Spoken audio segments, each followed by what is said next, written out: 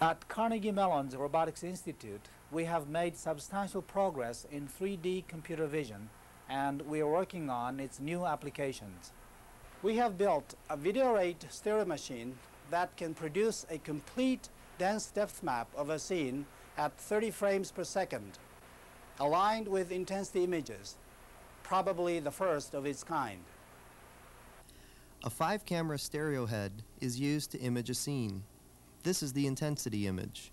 The machine processes multiple image data from 5 cameras based on the multi-baseline stereo theory and computes depth for each pixel. We can observe the video rate operation.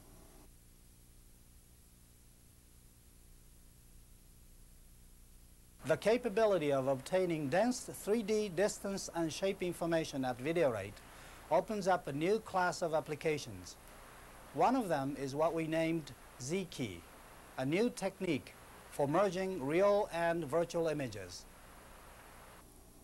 Chroma key is a standard technique for image superimposition, such as a TV reporter in front of a weather map. Unlike the chroma key that uses blue color as the key to switch between the real and virtual scenes, the Z-key compares depth information from the stereo machine and the Z-buffer from the graphics system for switching. As a result, a real person can be between the 2 virtual lamps or partially in front of and behind the virtual object. We can also have the virtual object interact with the real object consistently. Here, the virtual lamp is casting a shadow on the person with the correct shape as he moves. Note the person is also casting a shadow onto the virtual wall. The Virtualized Reality Studio Dome is fully covered by many cameras from all directions. The range or depth of every point in an image was computed using the same multi-baseline stereo algorithm used in the video rate stereo machine. The scene can be reconstructed with the depth and intensity information by placing a virtual or soft camera from the front, from the left,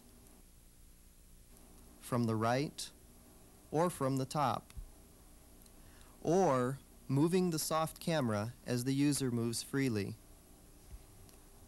For this baseball scene, we can create a bullseye view. Virtualized reality has great significance in training, telepresence, and entertainment in that it would enable users to interact with real event or performance from dynamically selected viewpoints.